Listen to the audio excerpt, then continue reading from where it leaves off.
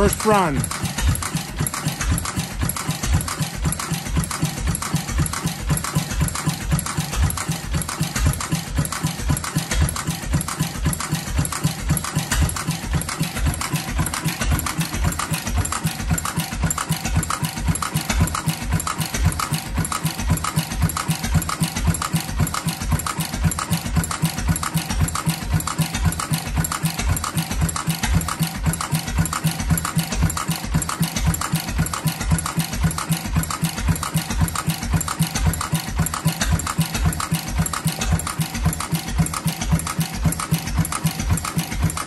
Got to take the connecting rod bearing up a little bit.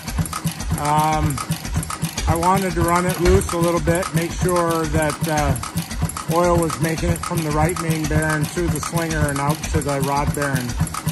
I just tightened up the two crankcase covers, which you hear it breathing through that crankcase breather in the back. I haven't taken that apart yet, but I assume it's doing its job by the sound. I am running it with no muffler today.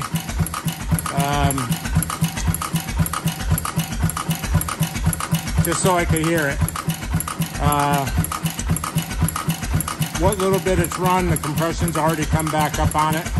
So I am running it with no water in it. A few short times, and just, you know, sometimes that heat will help break the rings loose, scratch off the scum that's in the cylinder.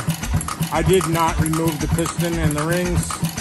I really wanted them to stay in line how they've worn in after all these years. So it is running pretty good. It's running on the gasoline bowl on top.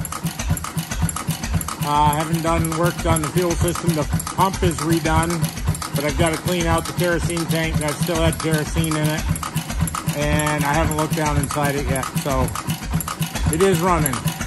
That's what I wanted to see for today.